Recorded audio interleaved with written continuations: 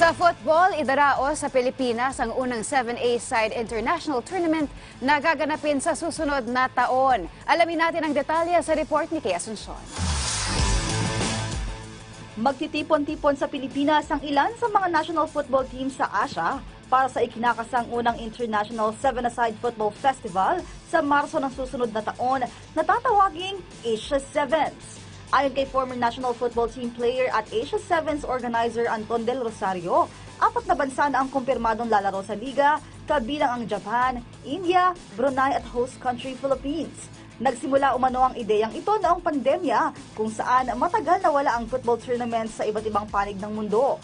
Ginamit ng kampo ni Del Rosario ang pagkakataong ito para tapikin ang mga kalapit bansa na magsagawa ng 7-A-Side football tournament.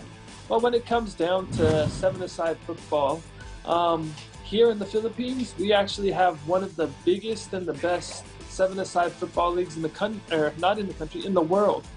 You know, so when I say the world, we're competing with the likes of Brazil and Argentina and stuff like that as to the popularity of our leagues, right? In Asia, we definitely have the largest, and this is why we want to take the first step in the initiative of pushing the movement of 7-A-Side football, because we know that we have a successful league here, and if we could do it here in the Philippines, we could do it anywhere.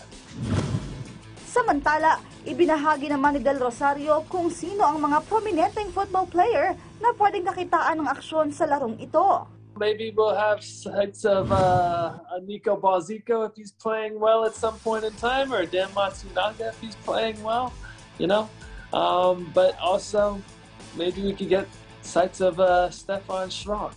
We never know, right? We'll know who will be part of the team closer to the kickoff date. Bukod sa 4 na kupunaan, inaasahan ding magpapadala ng kanilang national squad ang Indonesia at Thailand. Kay Asuncion, PTV Sports.